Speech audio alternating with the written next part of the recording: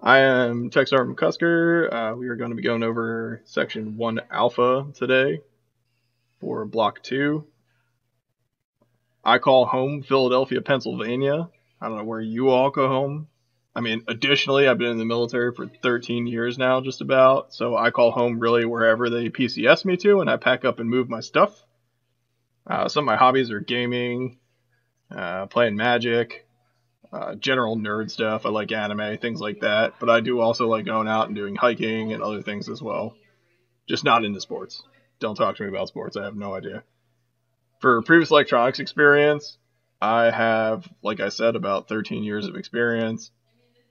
I have worked on anything from SATCOM to audio equipment for the president to quality assurance. So I have a very vast background on what I've done, and if you all have questions on anything that you might be doing, I know some of you should be getting your bases coming up here in these next couple weeks, or maybe you even have your bases already, which would be great, because we can talk about that then. Let's see, what else do I want to talk about here? I am married, obviously, if you guys can't hear my wife in the background here. That's my wife talking. I've been to 3 different assignments.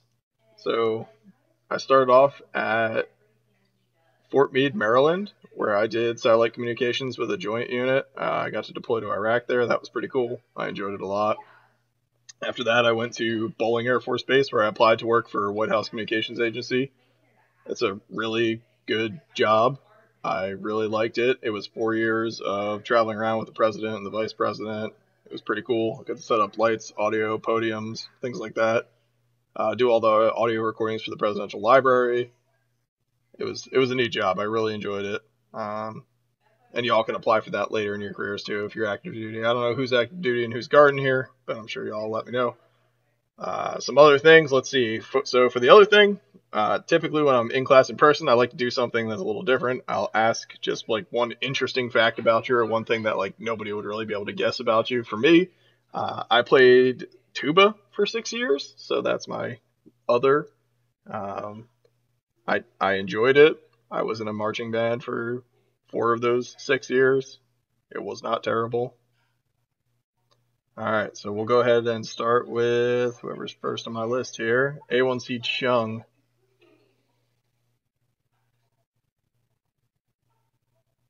Can't tell if you're typing or muted.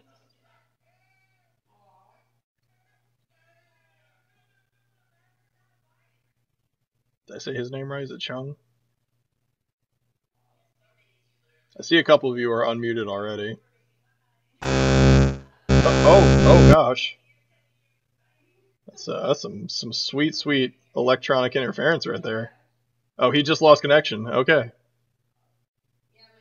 Well, if your mic works, we'll go ahead and start with Londano then, since it looks like his microphone's working. If not, y'all can just type in here for your intros. That's cool. I'll just read it. So, Londano, you go ahead.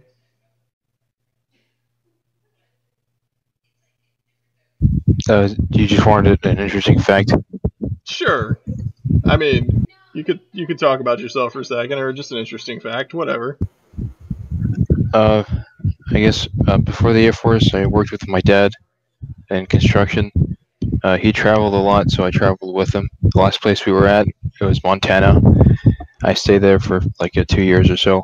I really enjoyed it. Previous electronic experience, I almost got an associate's for network engineering, but then I joined. Almost. Almost. Well, you know what they say about almost. Right. I still got the A1C, but I didn't get the degree. That's right. There you go. Okay, that's not bad. I like it. That was good. Aaron Bridges, what about you? Um, my name's Aaron Bridges. First name Christopher. Uh, I'm from Cleveland, Ohio, which is better than Pennsylvania. Oh, whatever. Hey, I'm pretty nerdy. I like anime. I like playing video games, like Fallout, different stuff like that. I Okay. was a state champ for Greco-Roman wrestling when I was in high school, Okay, and I tried to get a psychology degree, but school's expensive. nice. I currently have a bachelor's in psychology, so that's cool. All right, Airman Hubbard. I'm from upstate New York, 4 hours outside the city. Okay, my mom's from Queens. Yeah. I failed geography, man, so I don't know what that means. Means I lived about 4 hours from there. All right, cool, perfect. Yeah. So you're like country New York. Yes. Okay. Yes, like a mile from my house, it was just all farmland. So Yeah, I didn't even know that part of New York actually existed until I went to visit one of my friends up in Boston a few years back. most people don't. That's why I specify I'm not from the city. Oh yeah, that's good. All right, cool. What's your interesting fact? I ride a motorcycle, What kind of motorcycle you got? Yamaha FZ07. A Yamaha. Ooh, that's nice. Hopefully it's not one of those ones that got recalled recently. Not that I'm aware of. I should look into that though. Yep, I would. All right, Airman Hancock, you're next. I said that right? Hancock, like the movie? I'm Eamon Hancock. I'm from Nashville, Tennessee. And That's like where country singers are, right?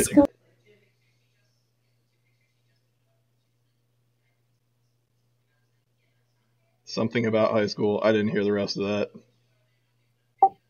I joined the Air Force because I've wanted to since high school. And RF transmissions was the career field you just always wanted? no, it's not. This actually got reclassed. Keep in mind this is being recorded, but okay. That's honest. All right. Well, out of the reclass ones, this is the one I picked. So hey, that happens. It's what you do with your rest of your career that matters, right? yes, sir. All right. Airman Malin. Is that how I said it? Malin. Oh yeah. Wow. All right. Let's just have you go ahead and type that, because I don't speak in digital format. Sorry, Gaston. I don't know if you speak robot. I've been told that I do have a robotic voice. Oh man, Aaron Mellon, I'm gonna have to mute you because you are not coming across great. There you go. Yeah, you can go ahead and just type if you like. Yes.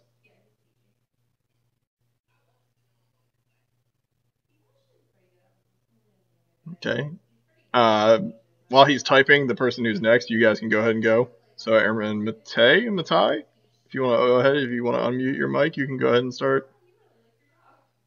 The rest of you who are muted, I'm assuming you don't have microphones. So if you guys want to just type out your little intro thing, that's fine. Hey, Star McCormick.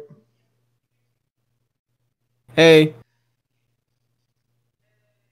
We're doing this like an actual class. I dig it. Yeah, so they're doing their intros right now. Yeah, no, I saw a whole bunch of people in here, and I was like, yo, let's see what this is about. Yeah, it was Block 2, Day 1. Heck yeah. Alright, so Aaron Richard says his name is Max Richard. He's from St. Petersburg, Florida. He likes video games. He hates Florida. Okay. He loves sports, mainly college football, but he's the best at ultimate frisbee. I didn't know that was a sport. Alright. History and a bunch of other things. RF was not his first choice. I was changed from programming in BASIC. Youch. Well, like I said before with Airman Hancock there, it's what you do with the rest of your time, that matters. If you guys don't like this career field, you can always cross-train later, but you got to get through this for now. So I'd say be the best at what you're stuck with. Exactly. It is what it is. Airman Matthias with some pretty good information as well. Richard shot in right after. Yeah? You want to go ahead and read his? Sure. So Airman, is it Matai?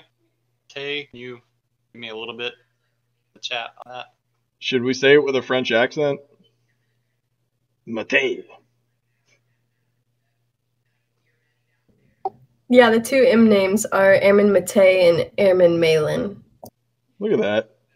Hey, all right. So you were born in France. So your dad was French Navy. Did that affect you getting a clearance at all, or is that pretty straightforward?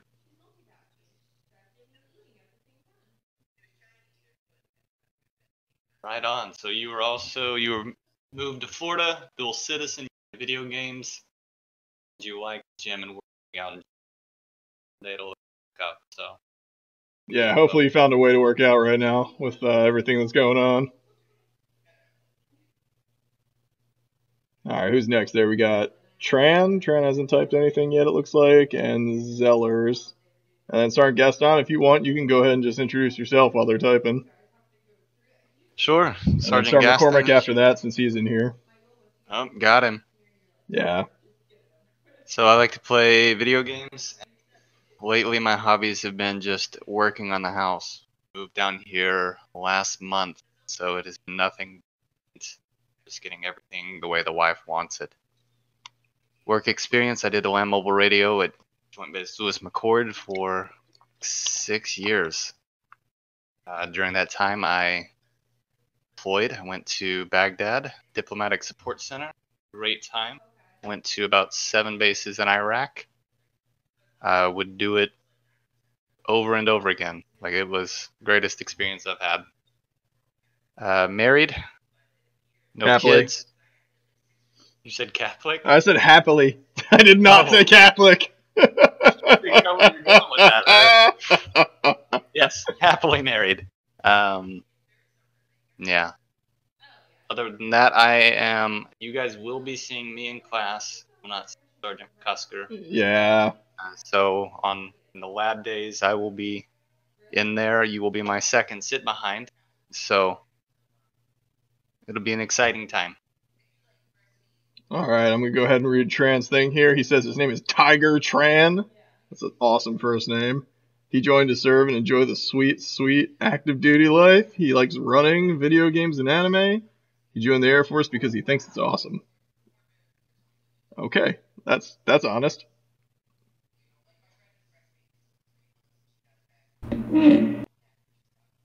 Oh gosh, Sergeant McCormick, you can go ahead and do your intro, and then I'll read Aaron Mallon's here. Okay. So I'm Technical Sergeant McCormick. I call home currently Keesler Air Force Base. I live in Biloxi in West Falcon. Originally, I'm from a small town in Louisiana called Houghton. Let's see here. My hobbies are video games, programming, reading, but mostly I hang out with my 7-year-old and watch really terrible cartoons. I have a lot of experience with electronics. I've been in RF for about 8 years now. So I've kind of worked on a whole bunch of different stuff. Most of the things that we touch in the schoolhouse, I've worked on in a little bit. Work experience, that covers that. I went to DM for my first base, or Davis Monthan, in Arizona. I was in the base comm shop there, and our primary duties were to do PAs, which is Block 5, LMRs, which is also Block 5, and then we did a little bit of HF stuff. And then I don't know where I'm going after I leave here, and I am also happily married. And that's really about everything about me, I think. Yeah, generally we listen go again? wherever the military sends us. That's great, Sergeant Yeah. McCormick. I think that was pretty good. Thank you. Thank you. All right. So I'm going to read Aaron Mallon here. He is from Augusta, Georgia. He's a ride or die Georgia Bulldog fan. I hope I said that right. I don't know what a Georgia Bulldog is. Maybe that's some type of animal I'm not aware of. I don't know. I came into the Air Force because I went to college. Toxic friends and relationships made me want to leave. Also, my father is a master sergeant in the Army, so his convincing made me change my choice from Navy to Air Force. Okay, yeah, you made a good choice there, unless you really like sitting on the ocean. Bad football team. Okay. All right, so apparently the Georgia Bulldogs are a bad football team. All right. Did I miss anybody? Oh, Zellers, I didn't get you, did I?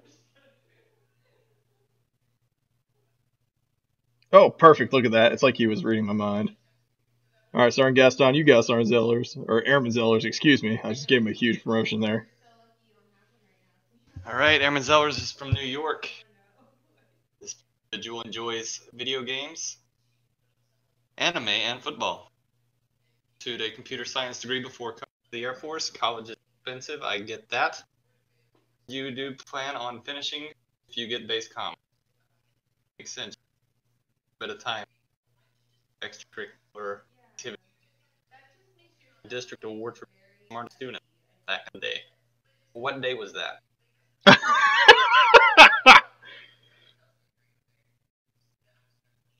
How many years are we talking? I think it was a Tuesday. A Tuesday? Yeah. Third Tuesday Lots of things I May hear go down on a Tuesday. Story. So I hear from a song anyway. Put it in a song. It's true. Put it in a song, it's true. Alright, Sergeant Young just snuck in here, so I'll let him do his intro real quick. Oh, or he won't do his intro, because his mic... My mic was definitely muted on the headset. Hi, I'm Sergeant Young. Gosh. Whoa, dial it back, Sergeant Young. I'm from Biloxi, Mississippi originally, which is kind of ironic because I got stationed down here back in 2016.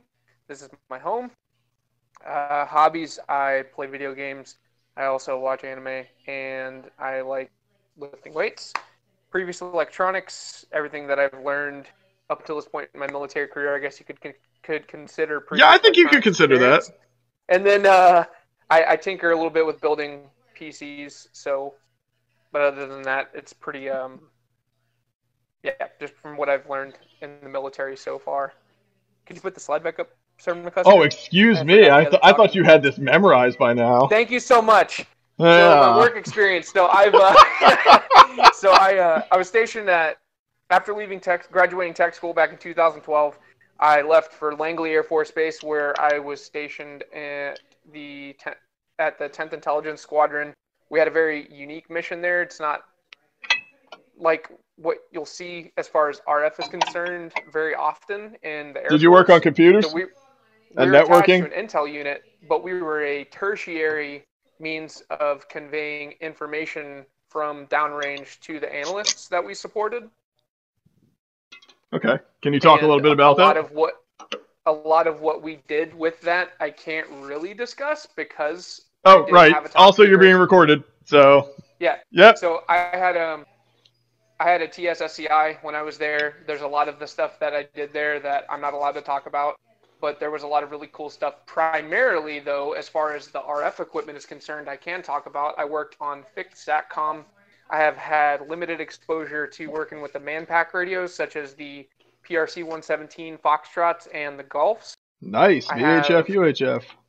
Yes, sir. And then I have a little bit of limited experience with 1X2 side of the house stuff that I learned on my deployment. So, happy birthday, Airman Bridges. About like fixed SATCOM things, I'm also qualified to teach blocks 7 and 8. If you ever have any questions on those later on down the road, when you make it that far. Let's see, orders. Hey, hold up, Sergeant Young. I got something really important for you. It's Airman Bridges' birthday. Is it? Yeah. Oh, happy birthday, Airman Bridges. Oh, you're good. Just want to call him out. It's his 21st, and this is how you're spending it. Yikes. I'll tell you what. My 21st birthday was spent in a desert in Iraq, all right? Drinking O'Doul's non-alcoholic beer. Okay? So... I can't even get non-alcoholic beer. I was just gonna say if you have some time or whatever, I don't know what to tell you. I guess you guys are trapped inside. Never mind. Not gonna suggest something horrible. You know what? Stay safe.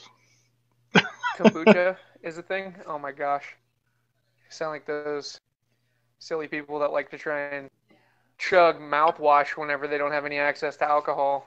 I would not recommend doing that. Yeah, don't do that. Also, remember you all are being recorded. Oh, correct. Yes, this is all recorded and will be posted. And will be posted in this classroom. Almost done with the intro. I am married. We have a daughter. My wife and I got married in 2018, June. And we have a cat who has been sick lately. Hopefully he'll get better soon. But other than that, I mean, if anybody ever has any questions about me or if they just ever want to know anything, feel free to ask. I'm an open book, and I do not mind talking at all about Awesome. anything. So we got, like I said, we got a bunch of instructors in here. Sergeant Gaston, he's going to be a new Block 2 instructor for y'all. Sergeant McCormick, he's just kind of hanging out. He's a Block 6 instructor. I don't know what other blocks you teach, Sergeant McCormick. I teach 7, and then I'm also going to be teaching the Millstar course when it comes online, and Okay. the Fab T course. Okay, so he does Block 6 and Block 7, and then he does the Millstar course and the Fab T course are 5-level courses, those courses he's talking about. If you all can come back through at some point in your career, hopefully he won't still be here. I don't know if he'll still be here or not, man. I really don't know. with those courses Put that specifically. juju on him. Yeah, I don't know. Good luck. Anyway. Like I said, Sergeant Gaston, he's the new guy in here, but he's going to hopefully be teaching this himself pretty soon here. He's very excited. Super excited. Super excited. All right. Super. So with that being said, we're going to go ahead and get started here. Thank you all for doing those intros. Again, happy birthday, Aaron Bridges. Sorry this is how you have to celebrate your 21st birthday, but at least you're not in a desert for 6 months. So there's that. All right, so we're going to do 1 alpha. 1 alpha is going to identify basic facts about the capabilities and limitations of the HF transceiver, the high-frequency transceiver. That's the AMPRC 150 or 160. In our schoolhouse, we have both available. So we have the 150s is what you will actually be getting to mess with in class on Monday. And we'll talk a little bit more about that at the end of this session here to kind of get you guys a little familiarized with that. Monday, we'll be talking about the 1 Bravo section, which is going to be the capabilities and limitations. So it'll augment kind of what y'all are going to learn in class and do in lab. So hopefully this helps y'all a little bit. But today we're just going to go over some basics.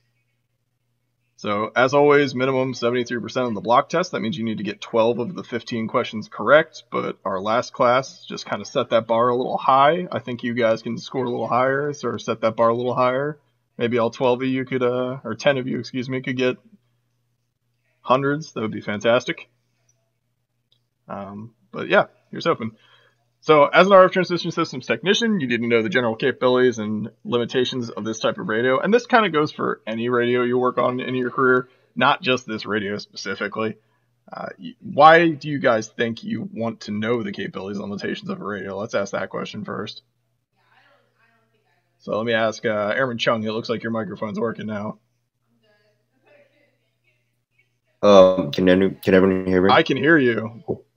Perfect. I'm gonna turn your volume down a little bit because you're coming in a little high for me. But go ahead. I think it's just important because so when we work on the radios and also like when we advise allied commanders, we can like tell them exactly what the capabilities are used for, so people aren't going in with gear that like kind of doesn't match their mission set or isn't sufficient enough to support their mission. Wow, I literally couldn't have done that better myself. Yeah, that's exactly it. You want to know what the radio does before you go into a mission or an exercise or anything of that matter. And you don't want to, like you just said, you don't want to bring the wrong radio to the fight, right? Make sense to everybody? Yes, sir. Cool. Yeah, Yes, sir. Verbal responses are great, guys. I appreciate it. All right, there is a video here, and we're not going to watch it because it's pretty terrible. It's from like the 1980s, and then this other video, I believe, is from like the it might be even earlier than that.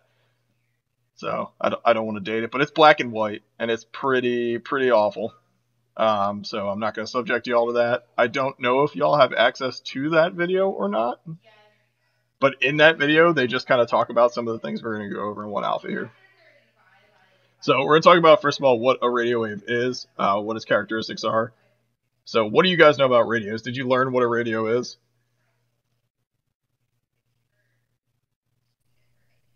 Anybody? Yes. Okay, Yes. What is a radio? A radio is something that could transmit information to another radio or component on the same frequency. Okay, another radio or component on the same frequency. All right, how does radio wave propagation happen? Do you know? Has something to do with electrical current, that AC DC going back and forth, something like that. Modulation, correct? That's part of it. We're gonna get there. Sergeant Gaston, you want to help him out? Question being, how does I like airman trans by sending out energy bubbles? Energy bubbles? Okay. What, like Mega Man? I'm down. He's not wrong. Yeah. It's like Mega Man, I guess. You gotta kill the Aqua guy first to get those energy bubbles. Alright. So I believe to answer your question, the way it works is you've got some means of transportation, you give it some electrical current, you inject some intelligence that you're trying to transmit. Oh, intelligence. What's that, Sergeant Gaston? Is that So like that how is- hard I think? It is. It's similar to like the beluga whales. Oh, So, God. Oh, Yeah. so I should just start speaking whale like Dory? Yeah. Big one. Yeah. So, sticking to lesson principles. Second lesson principles. Yeah, no, the intelligencer would be the data or the analog data voice trying to transmit. Alright. Cool. Yeah, again with the language, guys, I don't know how much I have to reiterate this, but remember you are being recorded. This is getting uploaded. So, you have to be professional, alright? Understood? Yes? Yes, sir. Okay. Alright, a slip up every once in a while is okay, but just remember you gotta be professional, alright? We're all in the military. Alright. So we characterize a radio wave in 3 different parts here, or what makes up a radio wave in 3 different things. And I'm going to add some cool videos in here for you guys later that I found on YouTube that are kind of useful to watch. They talk about radio wave characteristics and things like that. Kind of a little bit better, I think, than the way some of the older videos we had did. And I'll post those up after this class is over. But so we characterize it as 3 things. It's got amplitude, frequency, and wavelength. And before I move on to the next slide here, which obviously gives you the answers, does anybody know what these 3 things are? I don't know if you all talked about this in Block 1. I'm not super familiar with everything that goes on in Block 1. I've been trying to sit in there and learn everything.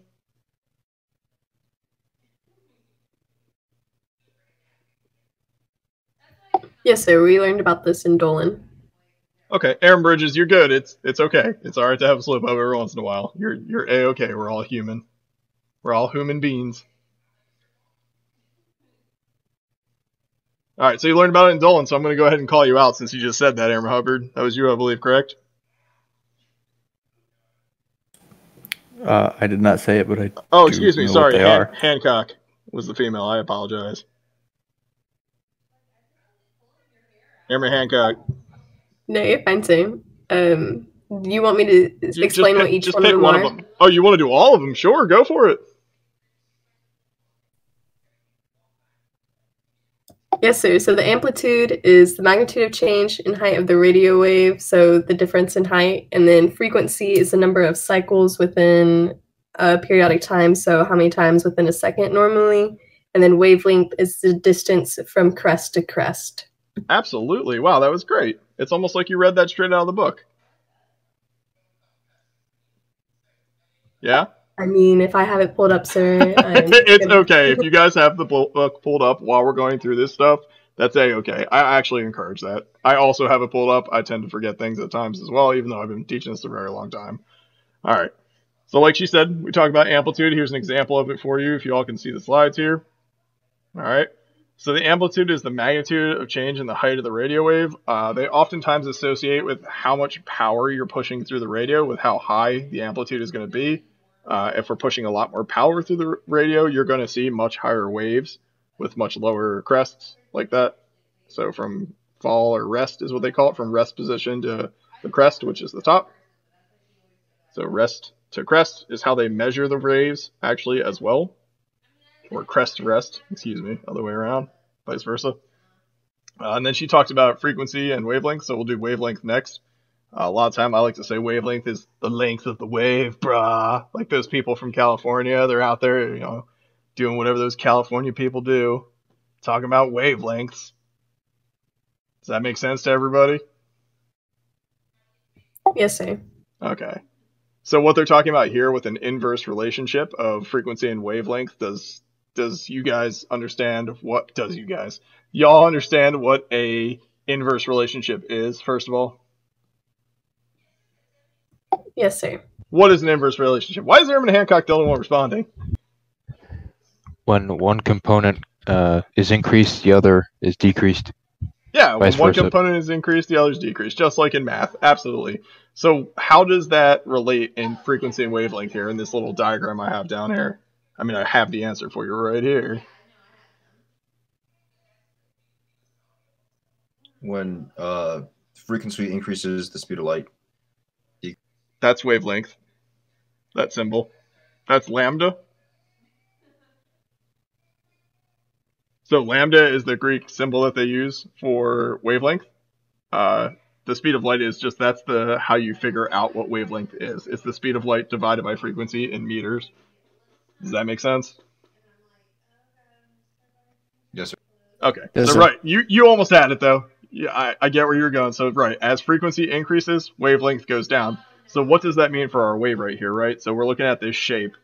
Would the shape go in as frequency increases, or would it go out?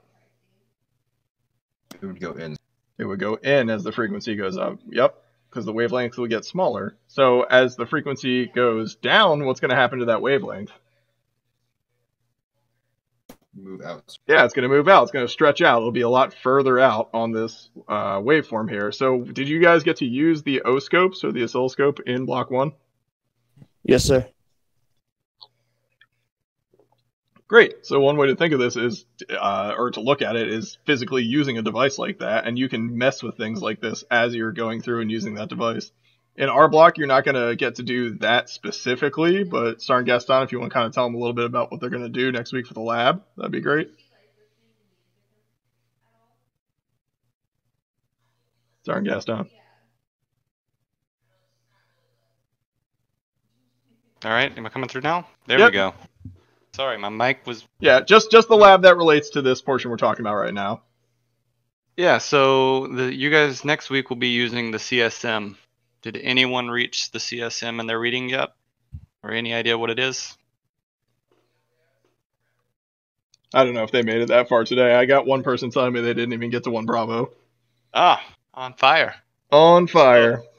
So the CSM is like 14 different instruments put into one, and what you guys will be able to use it for next week is to, you're going to hook that up to the PRIC 150, which is our HF radio. You're going to be able to tune to some HF frequencies, which would be in the AM range, as well as some FM in the HF range.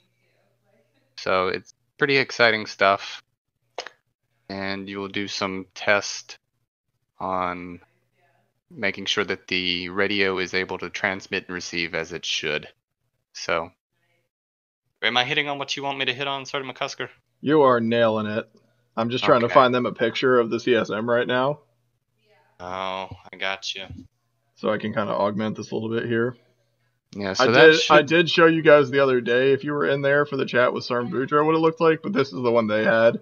This is the Gucci model, is like what we call it. This one starts at about 35 grand with no real features in it, the stock model. So if you can get these at your unit, awesome. We were not able to justify funding for one at my last unit, but we did have a similar one. CSM or CSA is what you guys will see a lot in the field. It's going to be called Com System Analyzer or Communication System Monitor. And like he said, it's just an all-in-one device. So let me ask you, would you guys rather go up the side of a mountain and carry just this thing, or about 15 different devices like y'all had to mess with in Block 1? Yeah, just the one device. Yeah, just the one device, right? Yeah, it's a little bit of a pain to carry all that stuff, huh? Yes, sir. Yeah. So that's Yes, why sir. they made this. They developed this because it was getting to be such a pain, really. And they decided they could just smash all of these things into one piece of equipment. It's pretty awesome. You guys will see when you start using it. It's pretty neat. You can do some cool things. You can even turn a really expensive piece of test equipment into a commercial radio to listen to. So that's kind of cool. Y'all are going to get to listen to some AM or FM radio next week. Pretty fantastic. All right, so we'll move on to frequency next. Like she said, Airman Hancock, you kind of nailed it. You really did with these definitions. Great job. Frequency, number of cycles completed by a periodic quantity of time. Often this is measured in something called CPS, cycles per second. That's how often it's going across the screen, or how fast you're going to see it, how often it's occurring. The wavelength, the length of the wave, that's what I say a lot. Hopefully that helps you all remember it. That's the easiest way to remember it, is it's literally the definitions in wavelength. It's just how long it is. So how long between successive crests of the wave. And then we'll talk about propagation next. So not propaganda, propagation. All right. So propagation is the radio propagation is the behavior of the radio waves when they are transmitted from one point to another. So how do they get there? What are some methods you guys know? What are they doing right now? What does that look like? I know the antenna are not pointed directly at each other right now, and that's not really how these antenna would flow. If you were to look at it here, let me see if I can draw on the screen here. So is it line of sight and beyond line of sight? Yep. So which one would this be right now? That'd be line of sight, right? It sure would be line of sight, but if you guys actually look at how these things are going, that's not how that would work. Doesn't it, like, the waves are sent to the ionosphere and it bounces off the ionosphere and would go to other? So for our block, yes.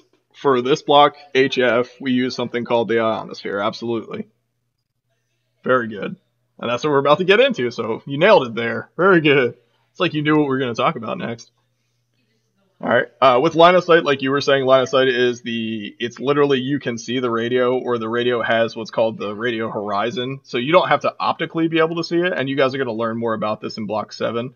But you don't optically, like meaning with your eyes, have to be able to see where the radio is pointing to, because it actually extends about 15% further than that. Correct me if I'm wrong on that, Sergeant McCormick. You're good. Yeah, I believe it's about 15% further than optical horizon. Then 33% further, I think, than true horizon is what it calls it. Yes. Okay. So, Accurate. yeah, so that optical horizon, again, it's what you can see. But like I was saying, the radio horizon, so you can set a device up on a tower, and you can have it, just because you can't see where the other device is that you have maybe at your base or something on the ground, doesn't mean it's not going to radiate that far or get that far or reach it. Okay? Does that make sense to everybody? Yes, sir. Awesome. Yes. All right. So we talk about these layers of the ionosphere here, the uppermost part of the atmosphere, right? It's to make beyond line of sight communications possible. What are some things you guys remember from your text in regards to how this works, how we use the ionosphere for HF? Because I could scroll through the slides next, or you could just tell me, and it'd be a lot easier. Hopefully y'all got a chance to read this morning. I gave you a little bit of time. So we send low frequency signals. Low into the frequency atmosphere. signals? What do you mean? I mean lower frequency signals. Like what do you mean with lower frequency though? You're still talking about HF, right? Yes. Okay, so how about we replace the word lower frequency with the word HF? HF. So we send high frequency signals. But go ahead, finish your definition, but use the word high frequency. Right. So we send high frequency signals during the night, so that they can travel longer. Oh, okay. All right. I see where you're going with that. Okay. So what he's talking about is still HF, just so you all know. The HF range, the HF frequency range, extends from 3 megahertz to 30 megahertz, just so you all know. Now, that's not the HF frequency range for the radio you guys are going to be using. The HF frequency range for the radio you're going to be using is 1.6 megahertz to 29.999 megahertz. And we'll get more into that next week when we talk about 1 Bravo. But it is important to note that those are different. Okay? Just make sure you guys know that. So what he is specifically talking about, though, here with this diagram, because I can kind of show you guys, because he said at night, right, we were able to use this band up here. I don't know if you specifically said this band, did you? No, but I should have the okay. F. Yeah, The F. we can use the F. Yep, we can use the F portion of the ionosphere up here, this layer that it breaks down into, either F1 or F2. And we can bounce, basically, is what it looks like it's doing. It bounces off of that and communicates much further. But at night, we have to use that lower end of the HF frequency range, so we have to use between like 1.6 to 10 megahertz basically to get any signals across at night. Nothing else is going to work because what happens is the ionosphere dissipates as the day goes on. So while frequencies down here like might work better, like the D layer down here might work better during the day, at the high end of the frequency spectrum for HF, they will not work at night. They'll go right through the ionosphere and go right off and shoot into space. And we're not doing SATCOM with an HF device. That's just not possible. So don't think that's what's going to happen if it goes off into space, that we're still going to be able to communicate with that HF somehow. That's just not how it works. Okay?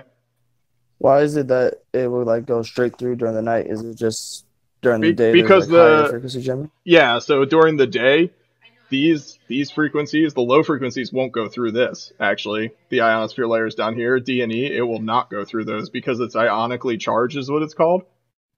So from the sun ionically charges it, and it actually does a great job explaining this whole portion in y'all's study guide workbook if you have that pulled up right now. Does anybody have it pulled up? Yes. Because this would be a perfect time to go ahead and have one of you read that portion. You can go ahead and read that out loud. Is it the ionosphere is the region of the atmosphere that extends perfect, keep going. About 30 to 250 miles above the Earth's surface.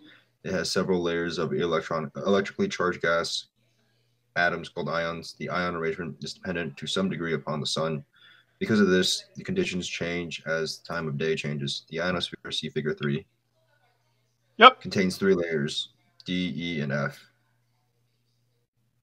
Do you want me to keep going, sir? No, yeah, keep going. You're doing great. The F layer breaks up into 2 layers, F1 and F2. During the daylight hours, the D layer is ionized very strongly during the day, noon the strongest, and tends to restrict the lower HF frequencies from refracting efficiently. Higher HF frequencies okay. During the evening, the sun is down. The D layer has weaker ionization, and the lower frequencies work well, and higher frequencies do not function well. The D, E, and F layers are all responsible for HF long-haul communications. All right, perfect. You can stop there. That's perfect. That was great. So you see what I was doing there as you were going through?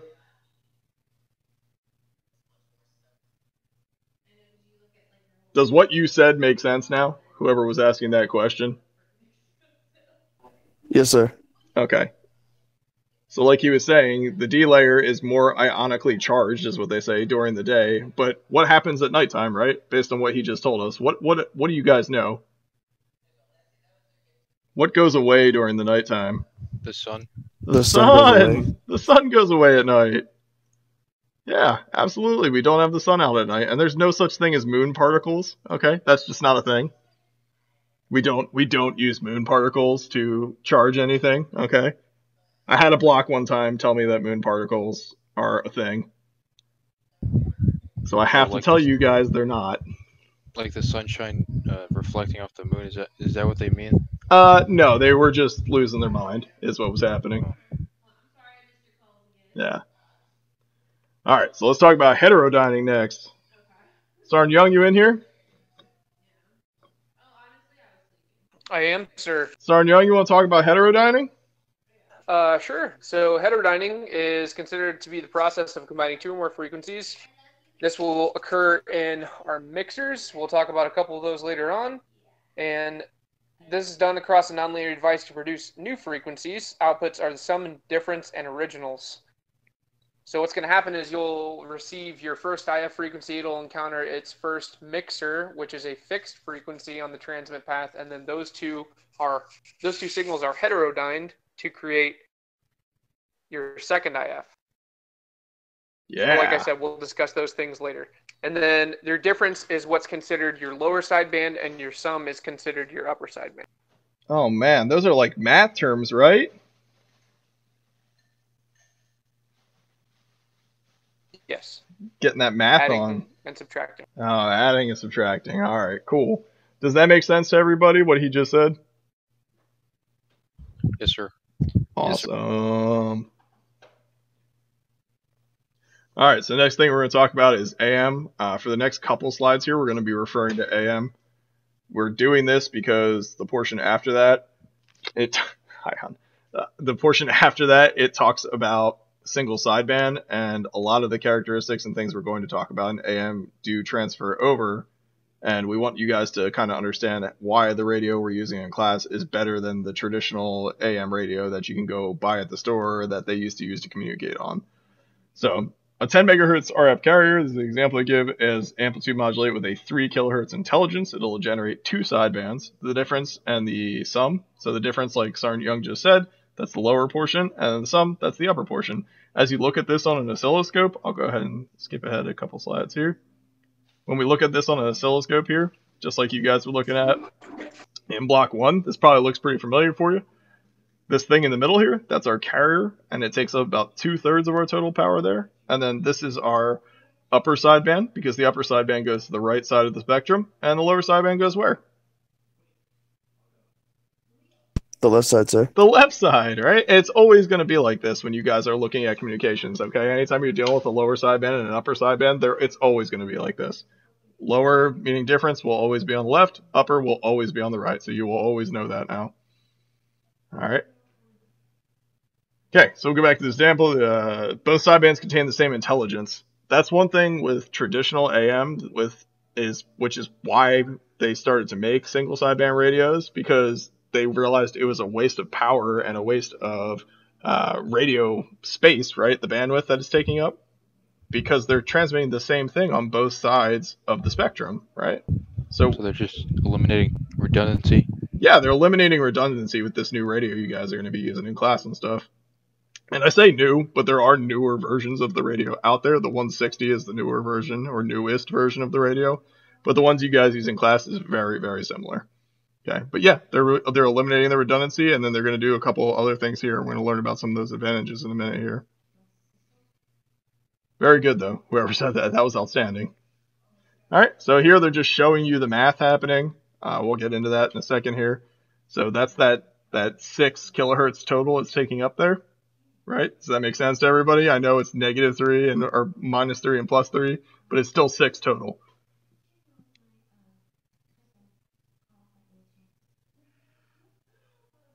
You're where, Sergeant Gaston? I don't understand.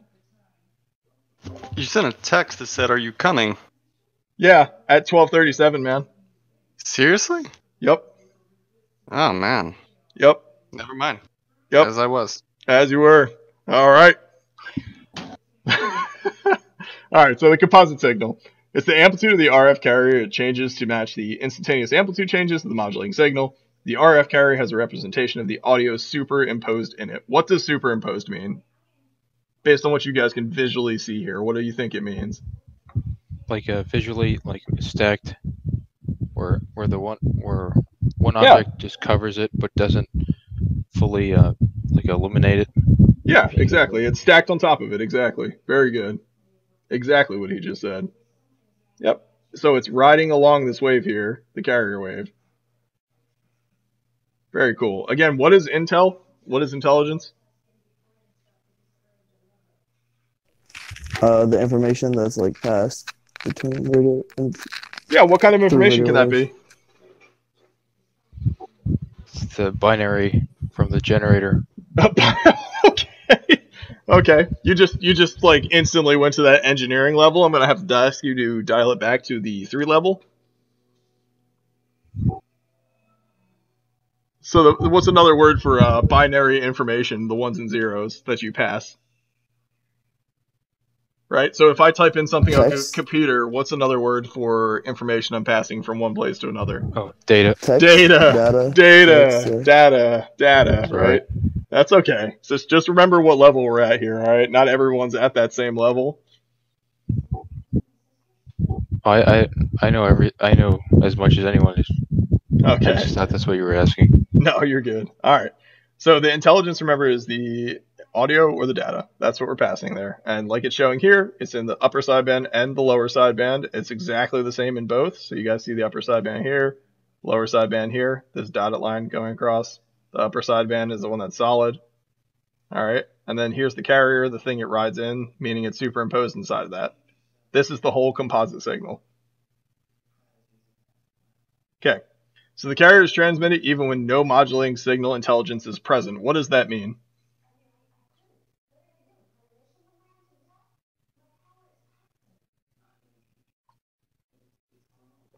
It'll continue to send out a signal even if there's nothing to send.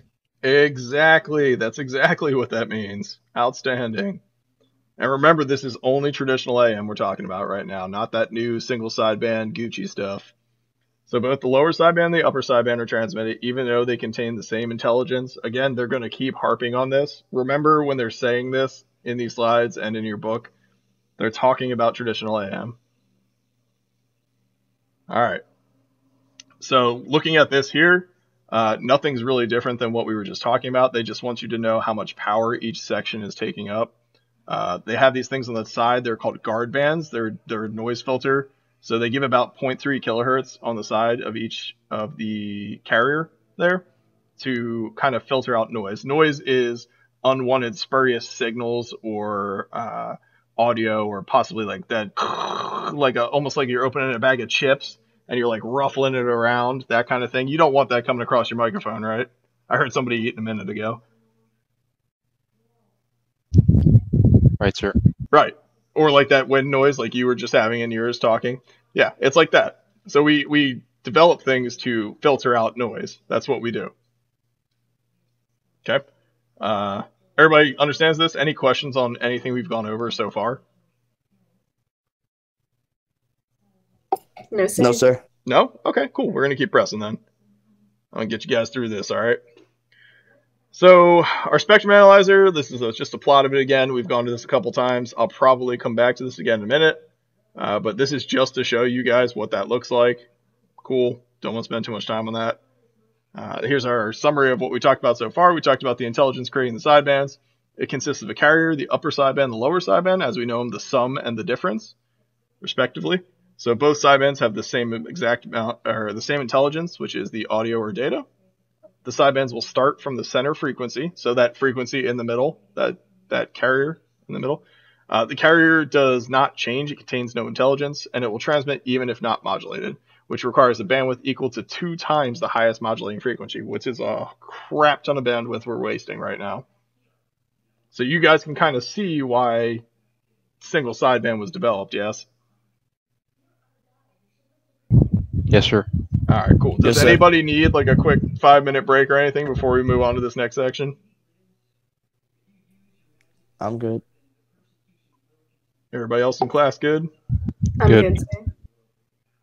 Okay. All right, we'll keep pressing here.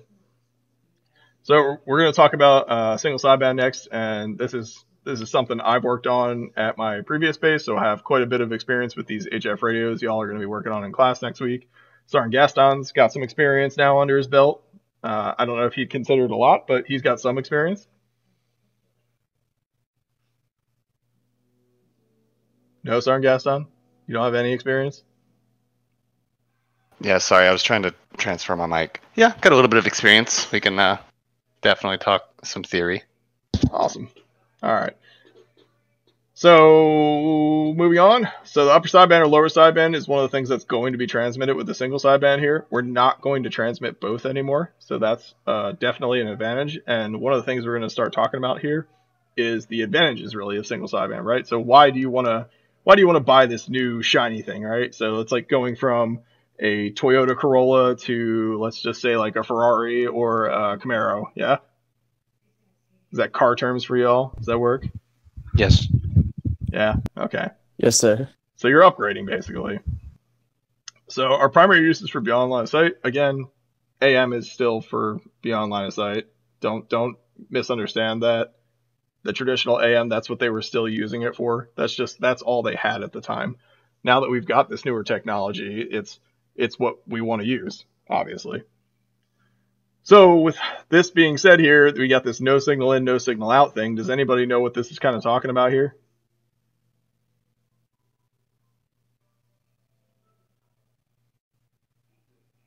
Crickets. What is modulation, guys? Modulation is making it so that the not the carrier frequency, but the output frequency is good. It's supposed to be between 90% and 100, I believe. Okay, but what are we modulating? So we're modifying the carrier wave with the intelligence wave. The intelligence, right? That's the thing I want you to harp on there, right? The intelligence. So if no intelligence is being sent in, no intelligence is being put out. Does that make sense? Yes. So Yes, sir. Yes, if sir. I don't speak into my microphone does not get what? Modulated, right? Yeah, modulate. It doesn't get modulated. Nothing comes in, nothing comes out. All right. Some other quick things to note here. Obviously, it is single sideband. If you were to tell me that single sideband transmits both the upper and the sideband and the lower sideband, I'm probably going to nicely tell you to go check your notes. Because it's doing what? What can you see here on this diagram? It's only using the upper sideband. Right now it's only using the upper sideband. That's not to mean, oh my gosh. That's not to mean that you can't use the lower sideband as well. This is just the example. All right, so, and this is our carrier. Note what's happening to our carrier here. It's not eliminated, but what is that word it's using? Suppressing. Suppressing, right? So you're in combat, you're doing suppressing fire. That's when you're firing so other people can move, right? Cool. Yes, sir. Yes, sir. Okay. So we're going to talk about some advantages of single sideband next. We're going to talk about spectrum conservation, or spectral conversations is what I've heard before. That's talking to ghosts. Yeah? That's a joke for y'all? All right. So power efficiency. Tracking. Yeah, you're tracking. That's good. Like to keep it light in here a little bit. All right. So we got power efficiency next. We're going to talk about that. Effective gain in transmit and receive. Our total effective gain, how you get that. The peak envelope power, or PEP. You know, because everybody's pepped up to be in here on a Friday afternoon. They're super excited, ready to get their weekend started. Yeah? Of course, sir. All right. I like it. And then we got better signal to noise ratio. Okay, so the first thing we're going to talk about is spectrum conservation. Spectrum conservation refers to the decreasing of bandwidth of each channel in a radio system to allow for more channels in the overall radio. It's the spectrum in our case, okay? So the total HF spectrum is smaller, therefore channel spacing needs to be smaller. Let me kind of explain what this is talking about here. They're not saying we're getting more bandwidth, because you're going to get whatever bandwidth your spectrum managers give you. When you guys go to your bases, you're going to have somebody called a spectrum manager. That's typically a previous RF trans troop who transferred or reclassed into a separate career field called spectrum management, where their entire job is to manage the spectrum frequency for the base. And they do that by talking to the FCC and other organizations. That's just the biggest one I can think of, and getting frequencies from them. So before you go out on an exercise or before you go do anything with transmitting, you're going to talk to these guys and they're going to tell you, here's the frequencies you get. So if they're giving you a 3 to 30 megahertz range, right, which you're probably not going to get that much, to be honest. You might get like 20 to 30 megahertz and then just have to deal with it.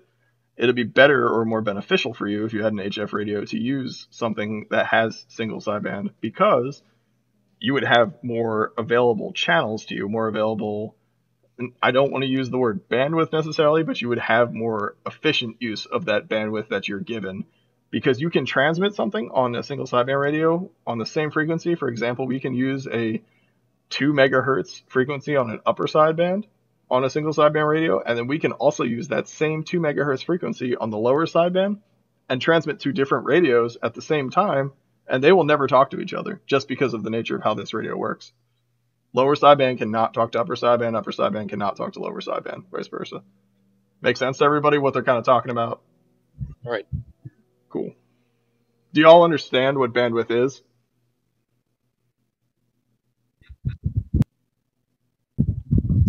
It's like the limit of frequency that you can use. Yeah, it could be the limit of frequency you use. Absolutely. It could be it could be the amount of frequencies you're given. Absolutely. Yep. The total amount or maximum amount you're given. What else can bandwidth be, Sarah McCormick? Is he still in here?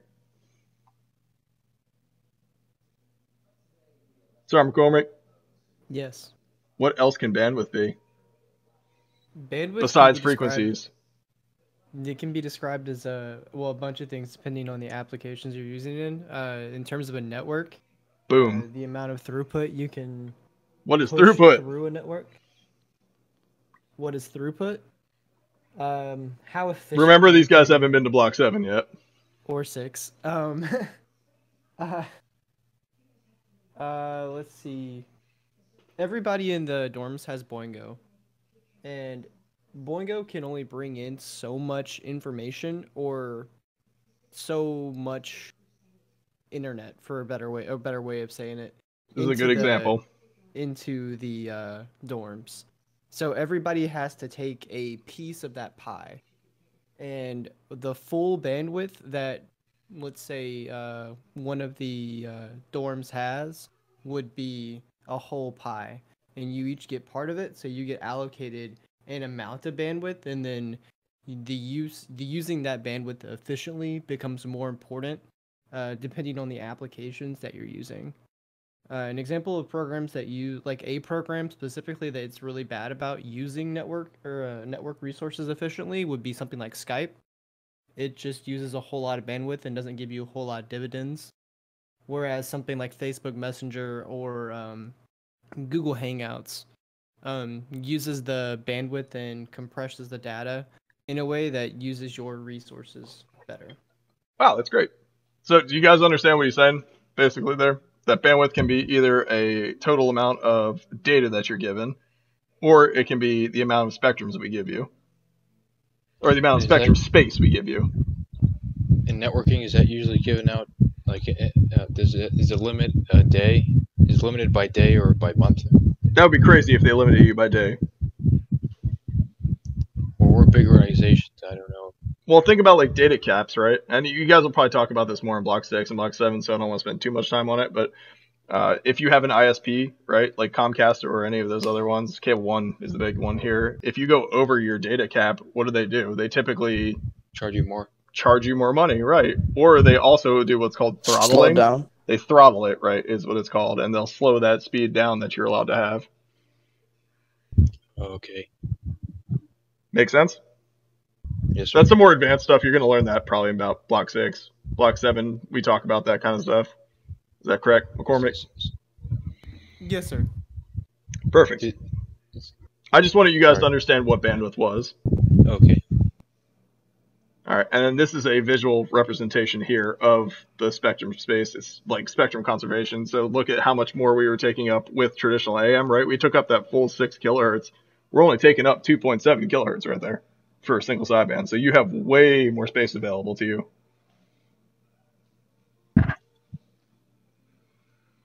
All right, so we'll talk about power efficiency next. This is a pretty obvious one. You're obviously transmitting less things, right? We're not transmitting this carrier here as much. We're just suppressing it, and we're completely eliminating a sideband. Naturally, the radio is not going to need as much power to push out that signal then, correct? Right. Yeah, so what it can do, too, since you're not using all that power, is you can more efficiently push out the power that you are doing into that one sideband and carry it further. So then we have effective gain and transmit next. This one is just pretty much verbatim what it says in the slides here. I don't really have enhancements or anything extra to add to this, but it's the HF radio's inherent has more gain efficient when compared to AM. It is a single sideband transmitter that can concentrate almost all available power into a single sideband, making this transmitter more efficient. It's just more efficient for all the exact same reasons it was right here with power. You're doing less, right? You're putting out less, so you're more power efficient or you have more effective gain, and then you also have more effective gain and receive for the same reasons. We're wasting less power, so your overall gain is going to be a lot less. Does it travel further? It can. If we put on I don't want to say it can travel further than an AM radio, because if you put the wattages next to each other side by side, we can technically make them both travel as far as we want them to, right? Right. Yeah. But it more efficiently uses that power. Now, I will say it probably takes a lot less power. Like, we would need a much bigger AM transmitter to transmit the same thing on a single sideband. So the single sideband would need less of a power amp, is the word I'm looking for. And did you guys go into the classroom yet at all, or are you going in Monday? Monday, sir.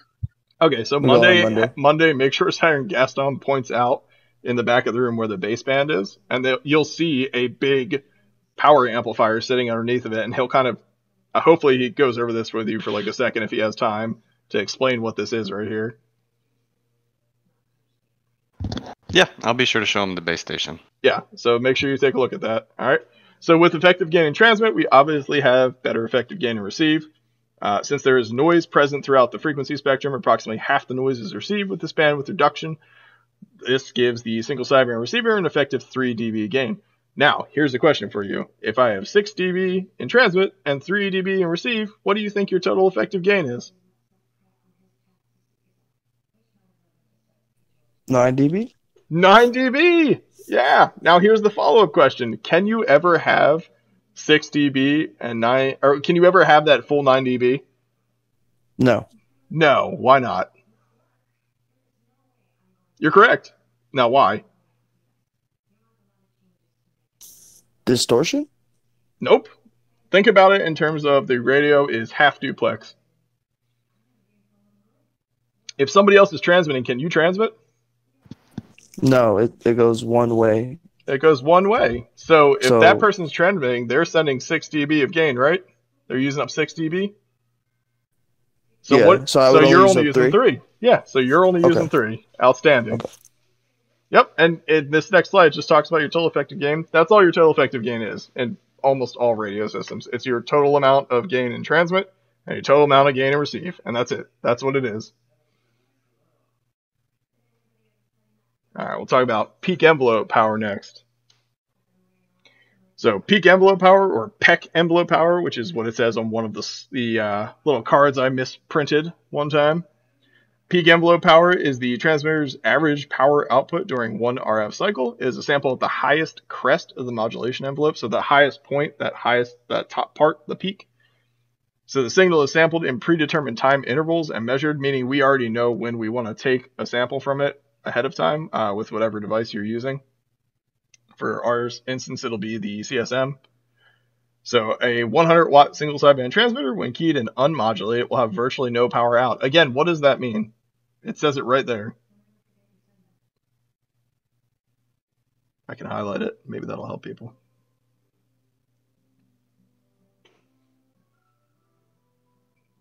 What does that mean?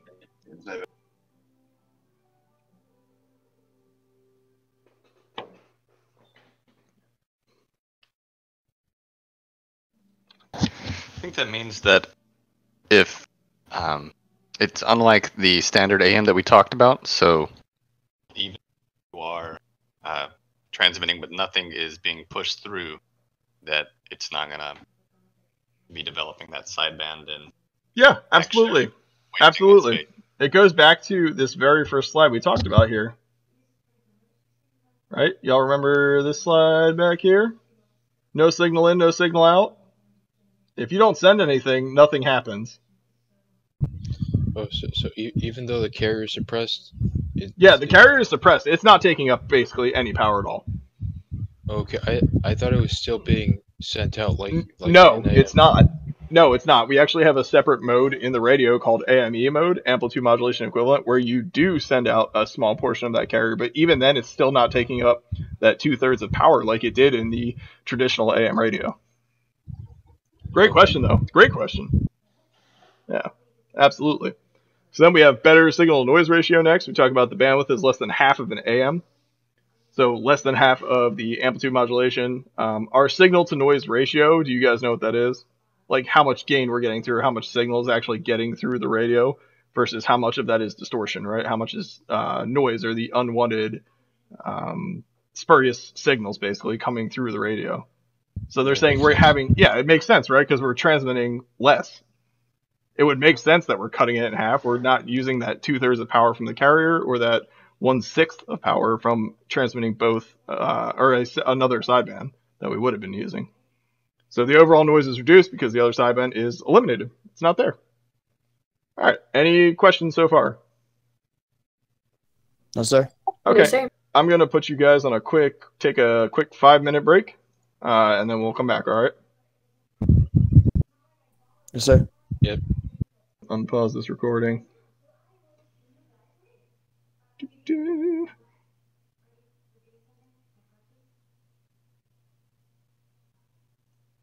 All right. So we talked about radio wave characteristics, propagation characteristics, heterodyning amplitude modulation, and some single sideband characteristics. We talked about the advantages as well. Next, we're going to kind of get into capabilities and limitations, specifications. So we're going to talk about like CCI, things like that. Does anybody know what CCI is before I pick on Sarn McCormick or Sarn Gaston? Other than what it says on the screen right now, right? Like, because obviously it's a radio, has the capability to encrypt and decrypt the radio signals. Okay, it's going to obtain the classification you load into it. The guidance is somewhat vague, and it's generally understood this equipment will never be left unattended. All right, other than that. I have no personal experience with that. Okay, perfect. Sarn McCormick, what you got for CCI? CCI? In respect to... Yeah, because you don't want to go to Block 2? jail. Oh, Just CCI in general. It doesn't have to be in respect to Block 2. Okay, so CCI, different points in your career, you could interact with equipment that is marked CCI. Treat that equipment like it could ruin your career. Or you're going to go to jail. Yeah, or that. So treat it carefully, and make sure that you have positive control over it at all times if your name is on that piece of paper. Because you don't want to be responsible for what happens if that, let's say, keys get lost or the key loader gets misplaced. You don't put in want a shredder. Yeah, you don't want that. That's the smoke you don't want. Mm-hmm. Does that make sense to everybody? Yes, sir. Everyone's like, yes, we don't want to go to jail. All right. So when we're talking about CCI in regards to our radio specifically and the Block 2 portions, thank you, Summer Cork, by the way, I appreciate it. But when we're talking about CCI in regards to our radio, the HF radio, we have something called embedded crypto in there. And we're going to talk more about that next week when we get into the guts of the radio and actually go into 3 alpha, which I don't know if any of you all started reading through 3 alpha yet, but don't worry. Next week, we're going to actually sit down and go through it, and I'll teach you guys how the insides of the radio work, probably a little bit better than just sitting there and reading through slides will do for you. And reading the TO, which can be a little dry at times, but is useful. So our radios are considered CCI because they have that embedded crypto in them. Embedded meaning it doesn't come out, right? It's not going to come out of the radio. These radios are about $19,970 something a pop. We have about 12 of them in class. So they're very expensive, and if you misplace one of these radios or lose one of these radios, you're probably going to be getting in a lot of trouble. Might be doing some jail time, especially if it was loaded, which means has crypto in it. What do you guys think is the classification of the radio if I load a secret key in it? Top secret? Why would you say top secret if I told you I loaded a secret key in it? Oh, so it's just secret then. Secret? Is it just secret Correct. Classification? Correct. It's just secret classification. Remember what it says here. It's going to obtain whatever classification is loaded into the equipment. Sarn Gaston, what is something unique about loading classification? Something unique about holding classification? Yeah, what happens once I go to a higher tier of classification? Oh, you just upped your classification of the radio. So if you started out with secret, now you're throwing TS on it. What happens if I load a secret key on there again? Is it going to go back to being a secret radio? No, sir. Once you put in your TS, it's now a TS right? item. So everybody heard that. If you load TS key into a radio, and then later you use that same radio to load secret key, it's always going to obtain whatever that highest classification level was. So treat it that way. And that's what Sarn McCormick was kind of touching on a little bit. Like, don't lose your keys. Don't lose your crypto devices. Don't erase your stuff. And that's what this guidance is somewhat vague part kind of means here too. Y'all are going to have something called a ComSec office at your bases. Pay attention to what they tell you. Because if they tell you something's due at a certain time, or you need to do an inspection or whatever, make sure you pay attention to that. All right. Go ahead. Somebody had a question. So, would there be any way to take the top secret off? Would that change the clearance of the radio, or if it's Not on unless there, it's just your on there? ComSec office approves that. You can always zeroize the radio, right? But once you designate something as being that classification level or that thing, you're usually going to slap a sticker on it, and that device is treated as if it was TS or a secret, even if it's not loaded. Sir, why do you think that protocol exists? Because lots of people have done lots of dumb things over their career with keys in regards to that. And the mishandling of things like that. That's what I think. Sergeant Gaston, Sergeant McCormick, you got anything to add on that? Sergeant Young, you're in here too. I know your wife works ComSec, Sergeant Young, so you could probably speak a little bit more to that.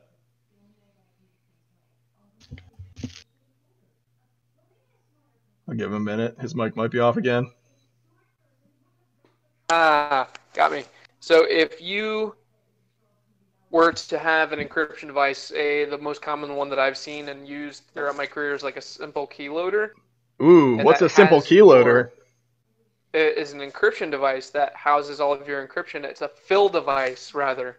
You go to base ComSec, you get issued your ComSec, and then they put the communication security encryption keys on that fill device. You then take that fill device to whatever system, in this case radios, that you would like to load that encryption to, and then you interrogate the encryption device, or the encryption off of the fill device onto the radio, and then use that encryption and assign it to whatever channel you're trying to program and encrypt to talk on.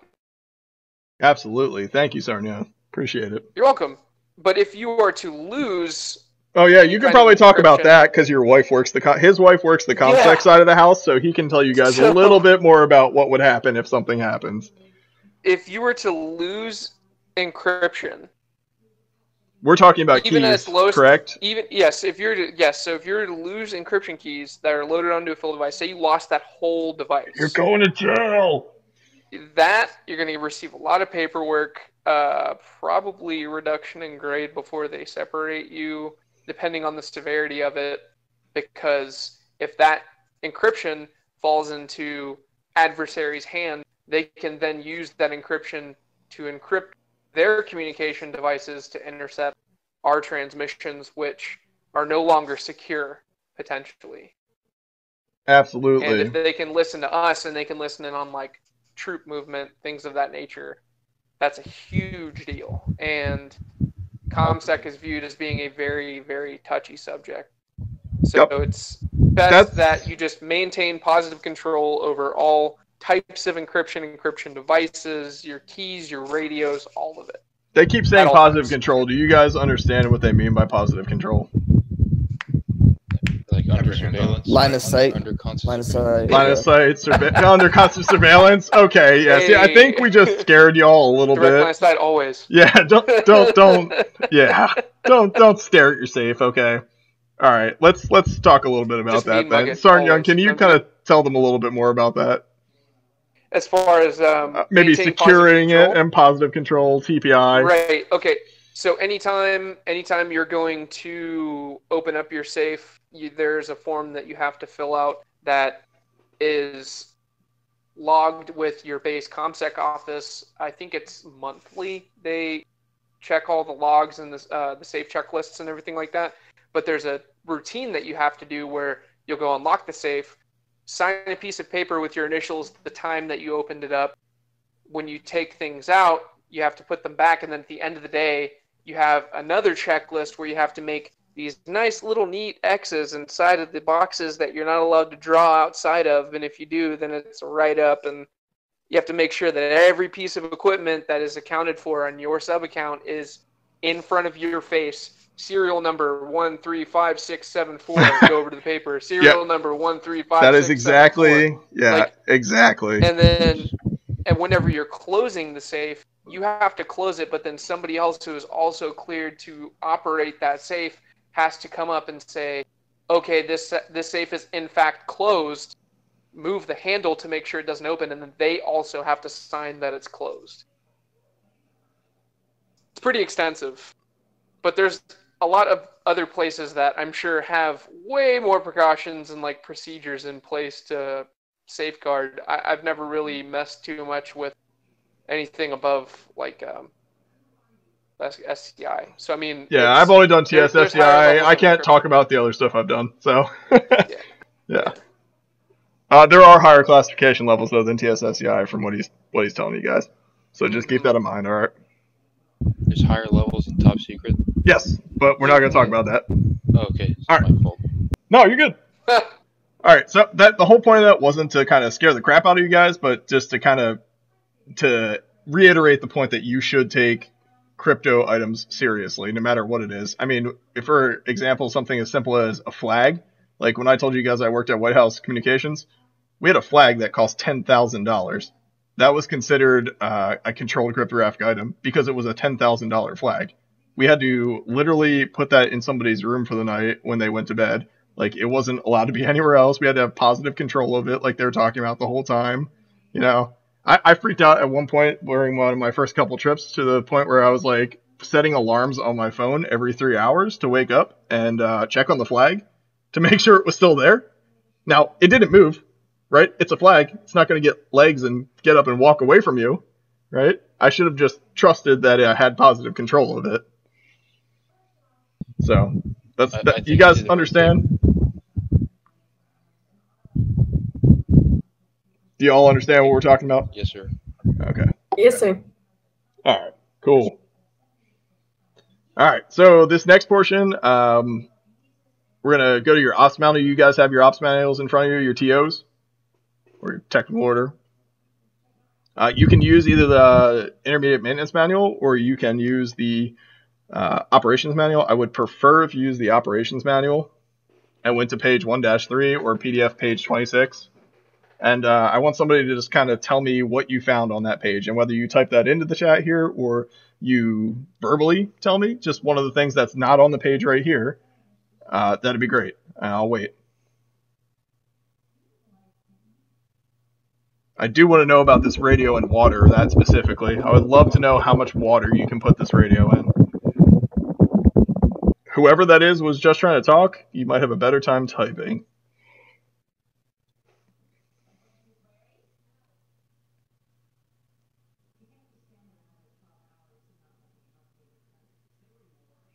Yeah, the HF Tech Manual, Airman Tran. Absolutely. 35.4 inches of water. 35.4 inches of water. Now, do me a favor, Airman Hancock. Does that say the word submersion or immersion next to it? That says immersion, sir. Immersion. What do you think immersion means?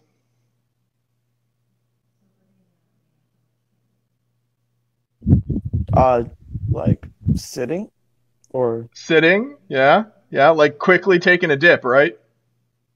Yes, sir. Yeah. So remember that with all radios, really. No radio is really airtight, air sealed when you're going down and diving or going underwater with. Okay, so keep that in mind for starters here.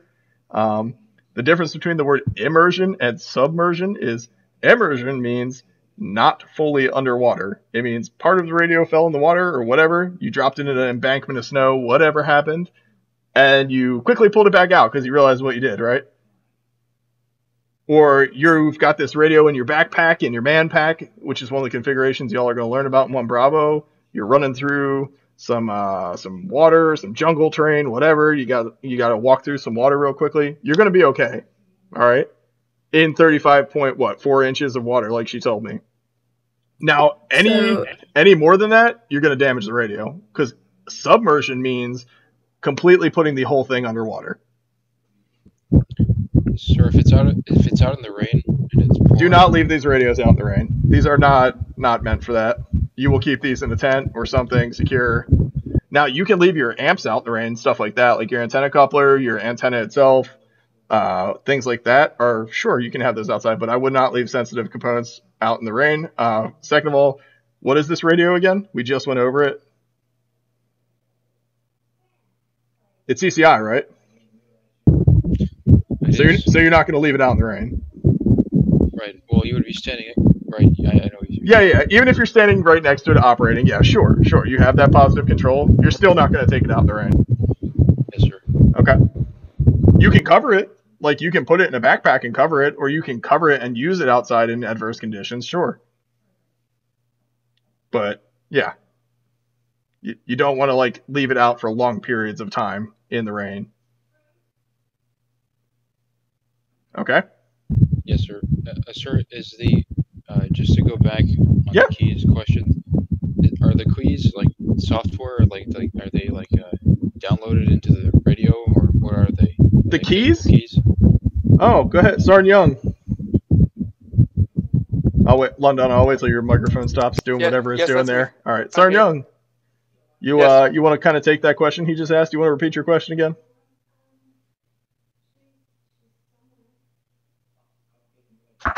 Sir, I said, what are keys? Are they physical or are they software keys? Are they downloaded No, into the radio? it's digital. So basically, it's Well, anymore it's a type digital key. right. So it's a type.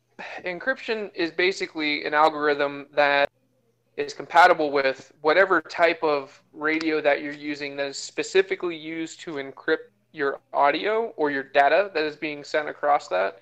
Now, when you think of encryption, you can't think of it as like, okay, so if we have two radios, one of them's encrypted and the other one's not, and we were to try and talk to each other on the same frequency, you would still be able to hear something, but the words wouldn't be intelligible, if that makes sense.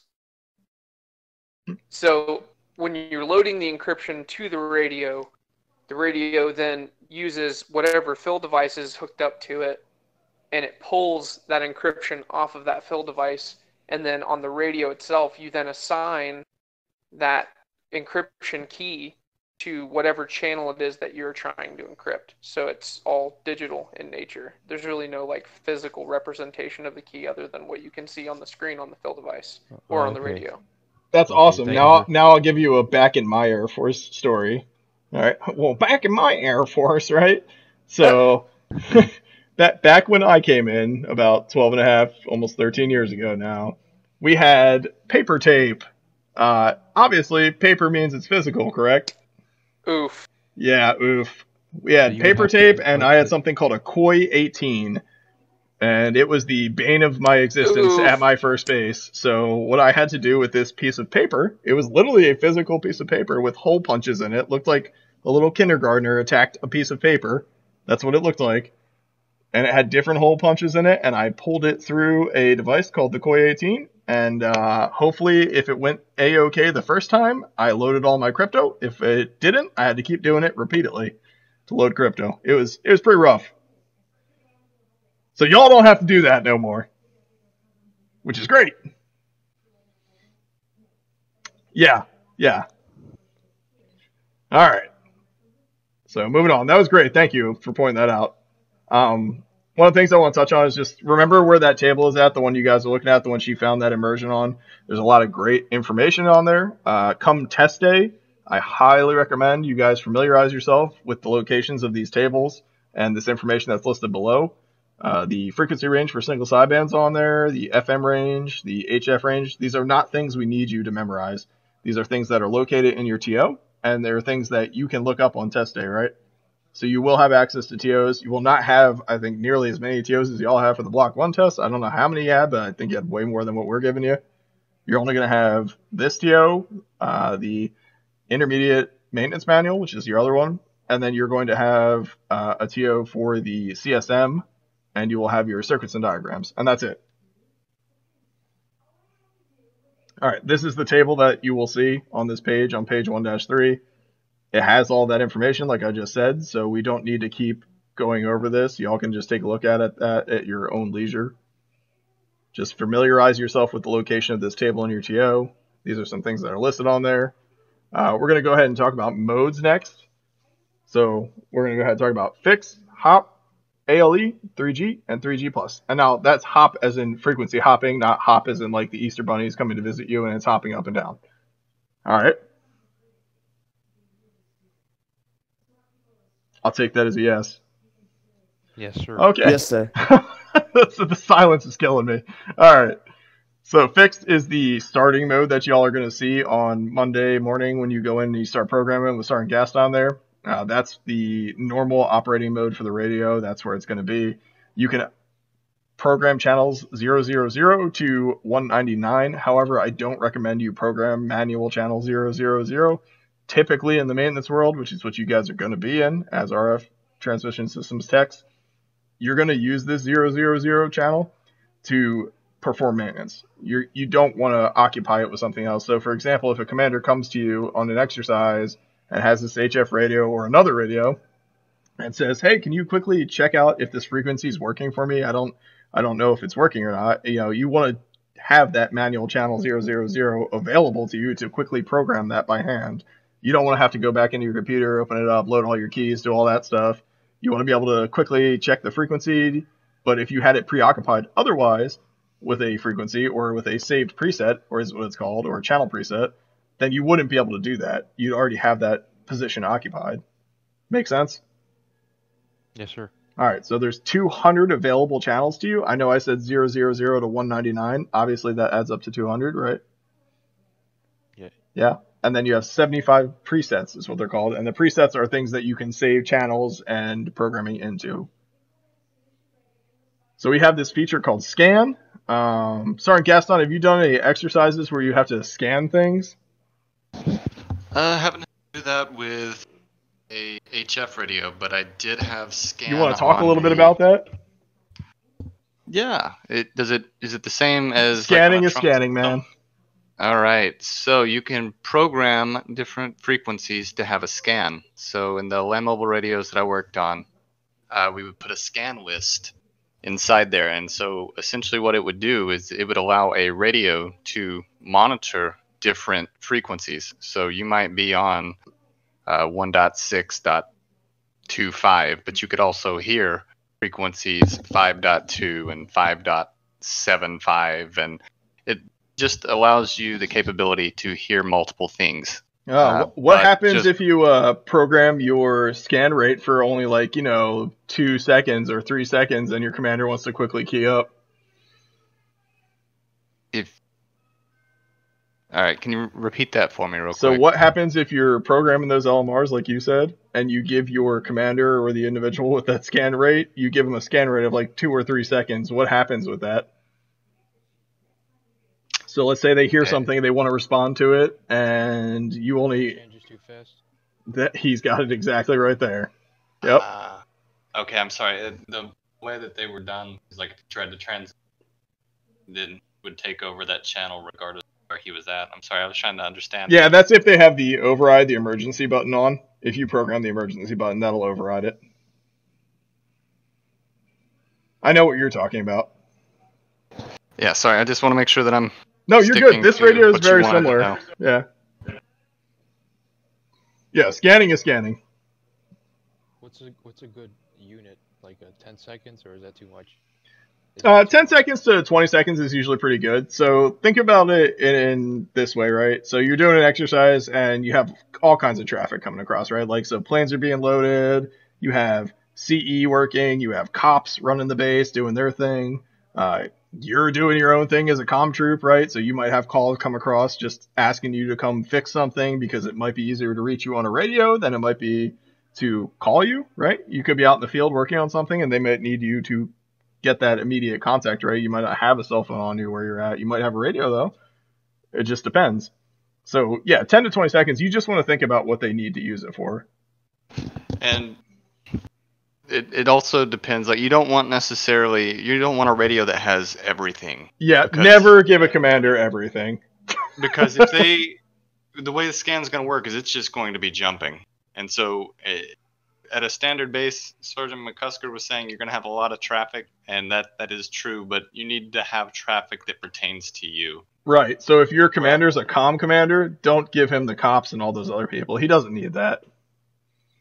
You would also get in trouble because they talk about stuff that the average public can't have. So sure do. For law enforcement, you have to get that approved.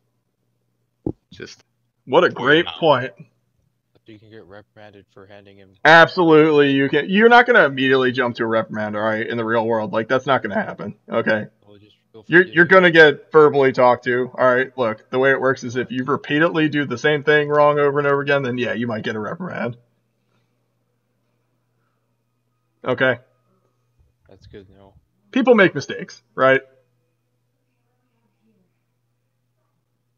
We're all humans, right, Bridges? Yes, sir. I feel like he's. Yeah, I was gonna say. I feel like he doesn't want to talk to me anymore. Yeah, It's not that sick. you're good. All right. So we'll talk about fix next. After we're talking about scanning. So fix single sideband scan, like he was just saying, the scan mode is exactly that.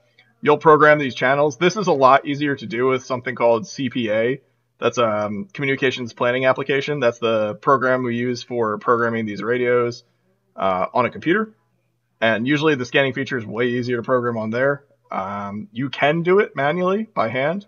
We don't teach you guys how to do that in class, but you will definitely do this in Block 5, I believe. You learn how to scan through radio channels.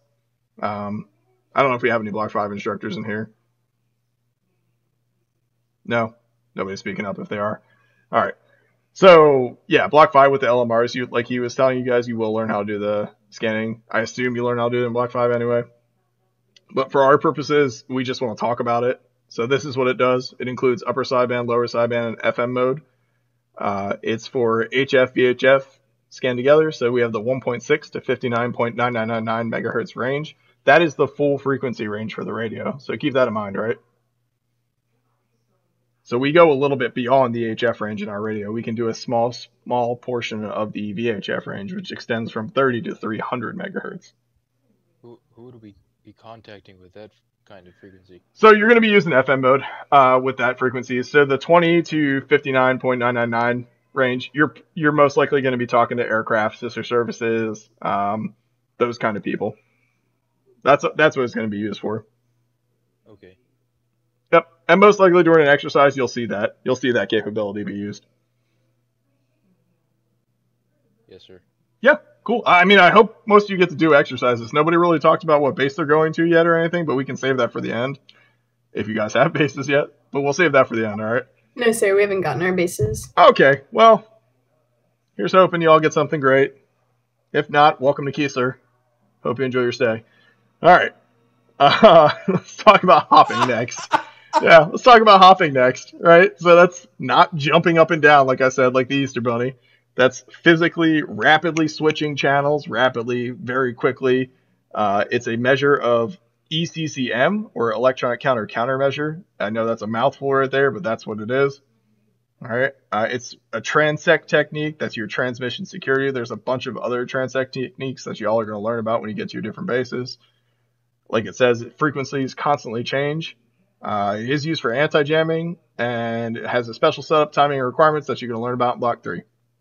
So with the frequencies constantly changing, I want to talk about that real quick. If somebody programs in one wrong frequency or the wrong frequency in the list at all, they're not going to be able to talk to the people who are hopping around. All right, that's just the thing. It's not going to work. It's not like it's going to be like, oh yeah, we're working 9 out of the 10 frequencies we got. Like, no, there's no 90% working with the radio. That's not a thing. Okay. Any questions on this? No, sir. Perfect. All right. I know Actually, sir, I do have a question. How do you sync up with someone when y'all are both frequency hopping?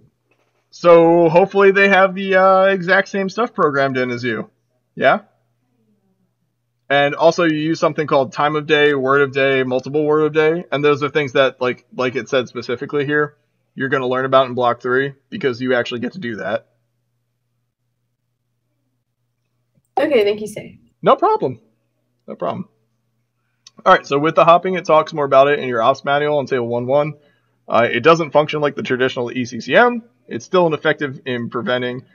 I know the way they word this, it always sounds like it's still ineffective. It's still ineffective in preventing jamming of transmissions. So the way people sometimes read that, it's not ineffective, it's ineffective, okay? So it only hops on pre-programmed channels. Like I told you, you have to program those channels correctly. If you don't, you're not going to be talking to those people. That's what it's talking about. Must be synced up. Only hops on HF frequencies, 2 to 29.999, meaning you can't use the full spread spectrum of the radio. And it uses the frequency hopping time of day, right? So you have to have the correct time of day in there. And that's something you'll learn about again more in Block 3. Any questions so far?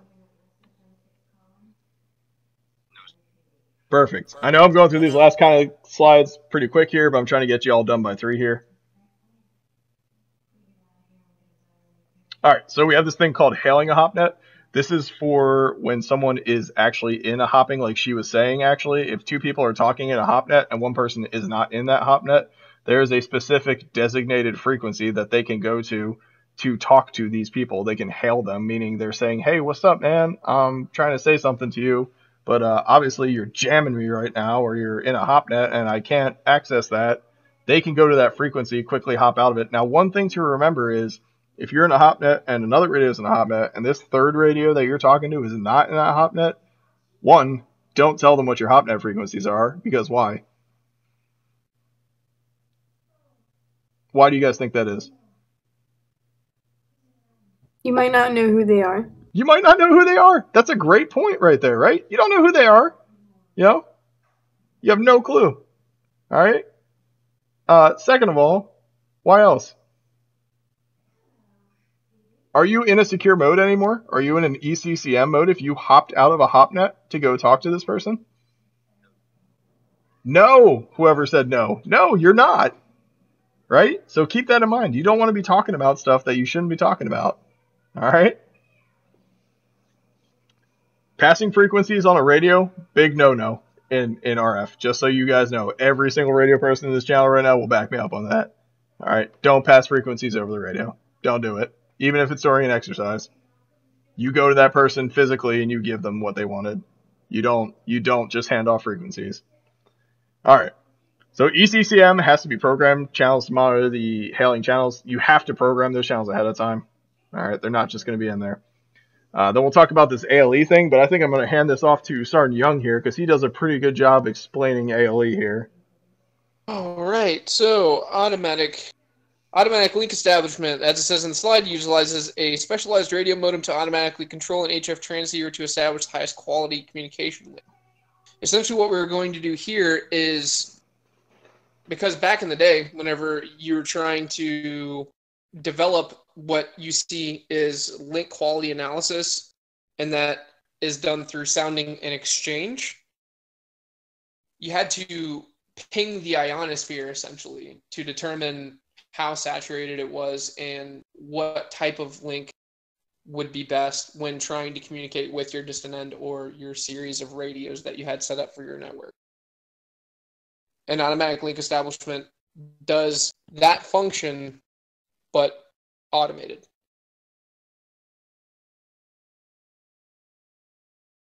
So automatically pings the ionosphere and compiles a table through link quality analysis to determine which channels are best to communicate on. Yes. Okay. Yeah.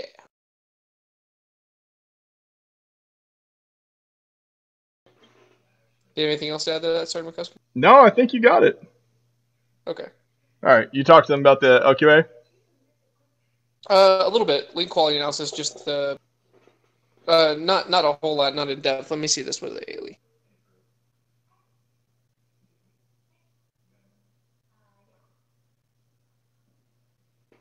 Yeah, if you could just kind of explain the table real quick.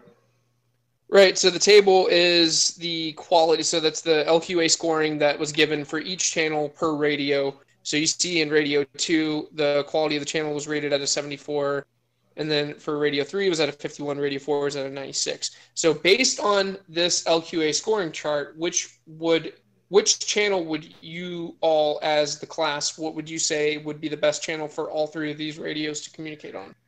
Oh, I would love to see these responses. I love this Aaron Bridges down here going, no sir, jail time.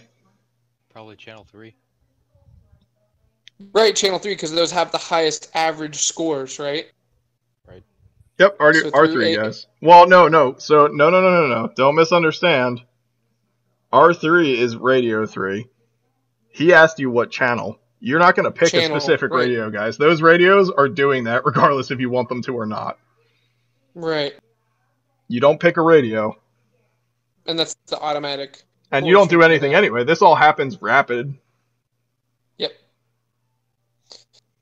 All right. Pretty good. No questions on this so far? Okay. All right. These next couple slides are going to be pretty quick. So ALE has a couple different versions basically that are out there. We have the 3rd generation, which is this faster linking, ability to operate successfully in lower signal noise ratio, which is great. If you're in an environment where you have a lot of noise, a lot of static, or a lot of electronical interference going on, electronic interference going on, you can still use this 3G mode.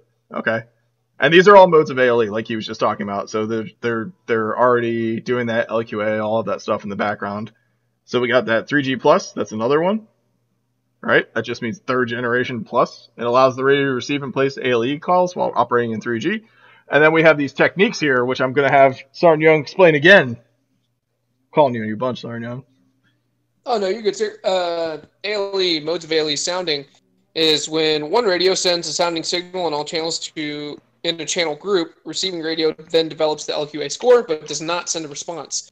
So what's that example I like to give, Sergeant Young? I got this really good example. Yeah, go ahead. Sergeant McCusker. Go ahead. Where you're looking at another person and you're like, "Suh," and then they don't say anything back, and they just kind of look at you with that awkward stare, like, "Man, I don't know you," whatever. They leave. They just leave. That's sounding. But then exchange is whenever you walk up to somebody that you know and you're like, "Suh, dude," and then they're like, "Suh." That's that exchange. Radio's transmitting a signal and receiving it in return. And then through that, they develop the LQA score. Very good. Does that make sense to y'all? We tried to put that in airman terms for y'all. That makes sense. Yes, sir. Thank you. Very good. I use the example of sending oh, you guys are allowed to laugh. That's fine. I use the example of sending a text message to somebody you haven't met yet, and you're like, "Hey, how's it going?" And then they don't send you anything back, and you're like, "Oh, all right, cool, ghosted. That's rough." Yeah, that's what I like to use. You gotta keep it hip. All right, so this used to show the actual sounding happening. It's literally just this radio 1 going, "Sup, radio 234," and then they send nothing back. And it's like, all right, cool, man. And then exchange is literally them sending stuff back, but that doesn't work when I have this pulled up in PDF. If you guys have PowerPoint on your desktops or computers that you have at home, pull that up, it'll show you that. It's just a little animation they added in there. So the other modulation waveform we'll talk about is AME. This is a suppressed carrier with only USB. We talked about this earlier. I think somebody said they were reading about this earlier, and I kind of helped explain a little bit better to them. But the carrier is suppressed so that the final amp isn't overdriven, and allows conversations on commercial band radios, those CB radios, citizen band radios, the things that truckers and stuff use. One of the examples I like to give is at Fairchild, we had a station or a radio that was monitoring this using AME when hikers went out in the woods and they were to get lost or something were to happen to them. The SEER guys that I worked with, their other job was to go out and rescue these people in addition to training Air Force and our troops. That's what they did. They had another mission. And they would go out and rescue these hikers by using some of these AME principles, these signals, just to find them, because hopefully they had radios programmed if their cell phones died with the signals that we had in our local base. Pretty cool. CW is this mode that boop, that 1 kilohertz tone that y'all heard. I know I did a great job right there. What they did in Vietnam was they developed something called tapping out, and although similar to Morse code, they would like tap on the wall. So like 2 taps would be a what? If I tapped once and then tapped it once again, what would that be?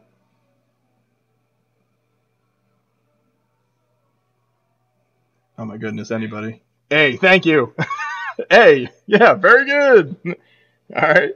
Yeah, just like that. All right. Questions on that? No, sir. Okay. Any questions on FM? We kind of went over this already. This is exactly what I went over with you guys already. I don't need to really touch on this slide again, I think. One thing to note, though, it is line of sight versus beyond line of sight, meaning it's not going to really use that ionosphere. You have to see what you're talking to. Yes? Right. Yes. All right. So, let's see. Yeah, all right, cool. We got these. This is all we have left. Okay. Ah! I think it messed up on me here. All right, so I'm just going to go over this stuff with you guys. I'll close these slides out. Because all we have left is really, it's going to talk about equipment. One of the things to note with equipment and with you're buying any kind of equipment or any radios or anything of that nature, you want to make sure that whatever you're buying comes with whatever's on the packing list, right? So the RT1694 Delta, for example, that's the radio. If this entire bunch of stuff comes with the radio, right? Cool. You get a battery box, you get these ops manuals, TAC chat software, you got your RPA, you got your NIVIS, your antennas, all that cool stuff, but you don't get the 1694 Delta. What do you guys think is going to happen?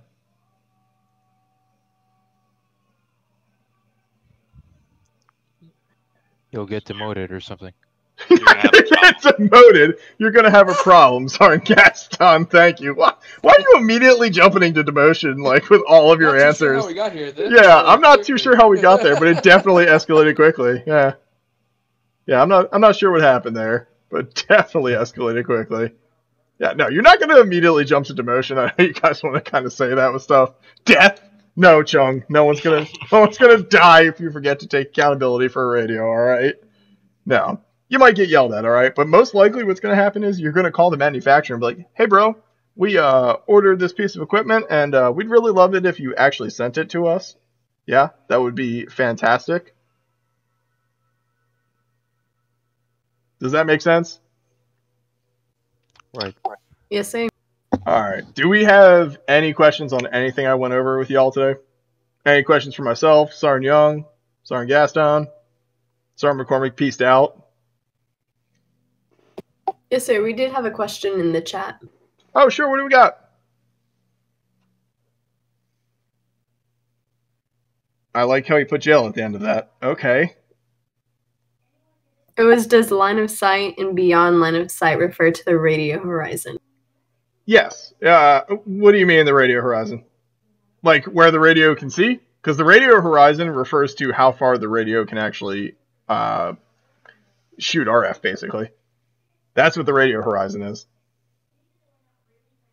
Sergeant Young, maybe you can explain that a little bit better with some Block 7 terminology. Sergeant Young. Young went AFK a while back. Did he really? Yeah, he typed it in chat. Yeah, so look, when I was talking to you guys earlier about line of sight versus like optical horizon, true horizon, radio horizon, you are going to learn a bunch of that stuff in Block 7. So I don't kind of want to like I don't want to get you all confused. You don't really need to know about that stuff right now for our purposes, for our test. But to answer your question, beyond line of sight, yeah, beyond line of sight refers to the ionosphere, right? We're using the ionosphere for beyond line of sight communications for the purposes of HF. Now, how far the radio horizon is, like how far the radio can see is, it's always going to be 15% further than our optical, right? So how far you can see. Does that make sense? Yes, same. Okay. That's all that's referring to. Or worse, getting expelled. Okay. All right. I'm gonna cut the auto off here. Okay.